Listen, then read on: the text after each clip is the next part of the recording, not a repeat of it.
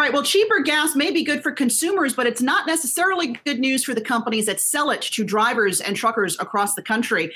I want to bring in Jimmy Haslam now. He is the CEO of Pilot Flying J, which is the largest operator of travel centers in North America. And by the way, he is also owner of the Cleveland Browns. We're going to talk a little football in a moment. But first, Jimmy, good morning and good to see you here.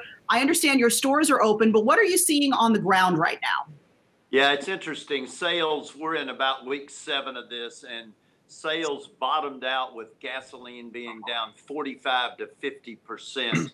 And our sales yesterday for the first time were, quote, only down 30%. So over the last 2 or 3 weeks, as states have begun to gradually reopen, we have seen an improvement in gasoline traffic. Diesel traffic, however, has remained down about 17, 18%. And we have seen no improvement in that. The automobile business plays a huge role in the movement of freight around the United States. And until the auto plants come back to work, I think diesel traffic will remain about where it is now, could even get a little bit weaker. Jimmy, just looking through the prism of your business, the convenience store operations, the gasoline, how do you think the U.S. economy will rebound from COVID-19? You know, our crystal ball is no better than anybody else's, but we would argue toward the U-shaped recovery. I just think with business was being driven by the consumer, and I think with this large an unemployment number, I don't see things coming back very quickly. And I think it's going to be a long, slow recovery back. And I know that's what our senior leadership team came back to work, or came back to our office this week in Knoxville, I should say. And we've been planning for a long, tough recovery and looking at how do we do business differently going forward to account for that. You know, Jimmy, I know that Warren Buffett's Berkshire Hathaway is a major investor in Pilot Flying J. At his annual shareholder meeting, which was done virtually this past weekend, he talked about how he dumped all of his airline stocks. He's not real bullish on travel right now. Has he gotten in touch with your company, concerned at all about what's happening with you guys? You know, Warren really is, he really is hands-off in terms of his investment in these companies. And we've talked to him once, and we reached out to him just because who wouldn't want to ask Warren Buffett what he thinks, right?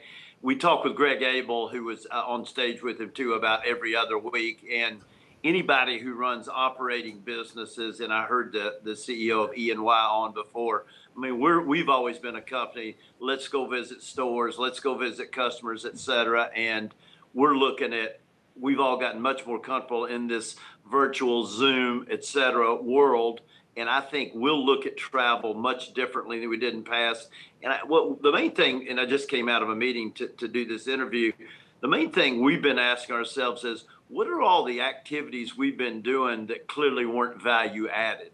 And I'm cautiously optimistic that we can come out of this, as will other companies, sleeker and more efficient than they've been in the past, because I think a lot of the things that we were doing probably weren't really creating as much value as we thought. So, Jimmy, so the deal to sell Pilot Flying J, the other half of it to Mr. Buffett by 2023, that's still in place. Yeah, here's what we did. We sold a percentage to Berkshire Hathaway in October of 17. Then in January, let's just say first quarter of 23, we reduced our stake down to 20%. So Berkshire Hathaway will own 80, and then we'll own 20 for whatever time period we feel comfortable doing that. And we would anticipate that being a long time. Jimmy, I mentioned at the top of this interview, you are the owner of the NFL's Cleveland Browns. I think we are all ready for some football. The schedule for next season due out tonight. We are waiting with bated breath. But what is the season going to look like as you speak with other owners and with the head of the NFL? There's talk that there won't be any fans in the stadiums. I know teams are still selling tickets, including your own. What's it going to look like? Yeah, and then the reality is that's the most often question I get. Not what's the price of gas, what's the price of diesel, is there going to be NFL games, and what does it look like? 55 million people watch the draft, which is the largest it ever has. And I think everybody understands there's a huge pent-up demand to watch football. And the reality is we don't know. I would be cautiously optimistic that we would have games. How many people are in the stands, we don't know. And things are going to remain very fluid. We got a great schedule that's going to be released tonight that I think the fans will be excited about. the NFL will do everything possible to make sure it has games while still balancing player safety. How important is it, Jimmy, that the NFL get back to play? What would it mean, do you think, at this time in our country's history? I think you only have to look and see that the first night of the draft, I think we averaged 16 million people watching it. I think that just shows how important sports, and more particularly football and the NFL, to the nation's psyche. And I think with so many people having so much free time, it would be a real downer not to have football this fall. I was talking to one of our largest companies who runs a very large publicly held trucking company, and he said, I know you want to talk about business, but tell me first, please tell me we're going to have football this fall. And I think that's a consistent feeling amongst a lot of the people in the nation. I was reading up on what the schedule might look like. I know it's out tonight, but wondering if you could share a little something with us. I know the Cleveland Browns haven't played on Thanksgiving in something like 30 years. Is this the year for the Browns to do that? I don't know. We'll find out tonight at 8 o'clock. All right. What about just in Ohio itself for morale to reopen the stadium again, maybe to get some folks back working again? How important is it for that to happen, Jimmy?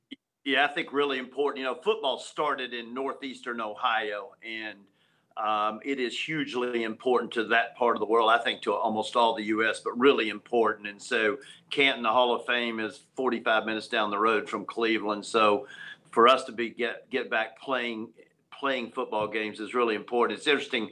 Last Friday, I was out visiting truck stops in northeastern Ohio, and I wore a mask, and so you're not as easily recognizable. But some fans did recognize me, and as Go Browns, let's go. When are we going to start playing, et cetera. So it's important. People like sports, people like football, and it's a big deal in northeastern Ohio. Yeah, it's a big deal across the country. Jimmy Haslam, thanks so much for your time, and best of luck with the upcoming season. We're looking forward to it. Thank you, guys. Take care.